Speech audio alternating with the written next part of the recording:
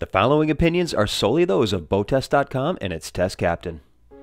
Hi, I'm Steve for BoatTEST.com, and today we're going to conduct a performance evaluation of an open bow catamaran with outboard power and plenty of room to bring a crowd along with us.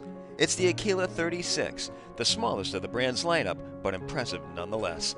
Let's start with her operational features.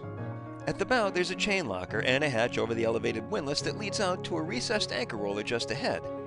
A chain stopper is provided, and alongside is a 10-inch cleat. At the forward bulkhead is a freshwater washdown with the valve to the side.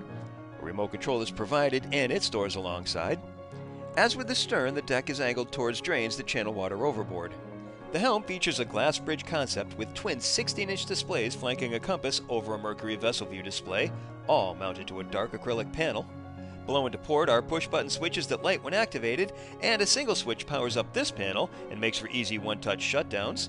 The premium steering wheel is mounted to a tilt base. To the right are the automatic trim tab panel, Mercury's digital throttle and shift binnacle, and an open space that can house the joystick piloting for outboards control, making it convenient for aft-facing docking situations. The double-wide seats continue with the upscale upholstery, and there are individual flip-up bolsters. As with the port side, a flip-out footrest would be nice. Around the side is storage that utilizes a drawer to take full advantage of the compartment's depth. The Aquila 36 is powered by a pair of Mercury 300 horsepower Verados, and notice how the engines are mounted at an angle to provide a bit more thrust to the torque and give the 36 a little more efficiency. Also at the boarding gate, there's the connectivity for the shore power.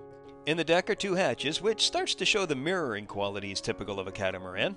Inside are the independent aluminum fuel tanks feeding the independent propulsion systems, the white freshwater tank, and just ahead is the black water tank, all repeated to the hull on the opposite side, which also includes the Fisher Panda generator. And we're not only seeing how Aquila is big on labeling, but big on systems access, two features that bode well for an owner-operated boat. Now let's take a look at the numbers. The Aquila 36 has a length overall of 36 feet, a beam of 14 feet 7 inches, and a draft of 2 feet. With an empty weight of 16,138 pounds, 38% fuel, and 4 people on board, we estimated our test weight at 17,738 pounds. Out on the water, this boat just continued to impress. The model we tested had a pair of 350 horsepower Mercury Verados turning 15 by 15 three-bladed inertia props. And spun up to 5,800 RPM, they produced our top speed of 40.1 miles per hour. Best economic cruise was reached at 3,500 RPM, where the 36 ran 17.7 miles per hour. At that speed, the 15.2 gallon per hour fuel burn translated into 1.2 miles per gallon and a range of 374 miles, all while still holding back a 10% reserve of the boat's 356 gallon total fuel capacity. The 36 is a level running boat.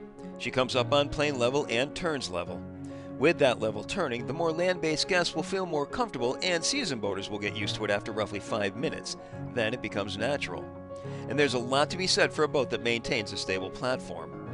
Once on plane, just add a couple of shots of up trim to orient the props with the running angle. Her attitude won't change, but you'll move the props from traction to cruising angle. While cats are well known for good handling characteristics in foul seas, we of course had flat calm conditions on test day.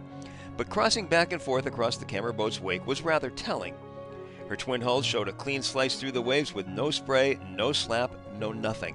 Pretty much as expected.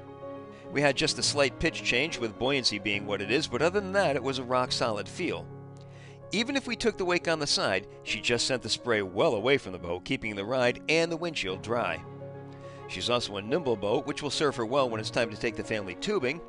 Drop the speed to about half, and she turns in a tight radius. Overall, it was hard not to be impressed with the Aquila 36. She's an easy-to-handle boat with a dry ride and unassuming handling characteristics. Of course, she's got outstanding comfort levels and a boatload of innovative features, but that's another video. Be sure to look for it. For now, that's our performance evaluation of the Aquila 36. For BoatTEST.com, I'm Captain Steve. We'll see you on the water.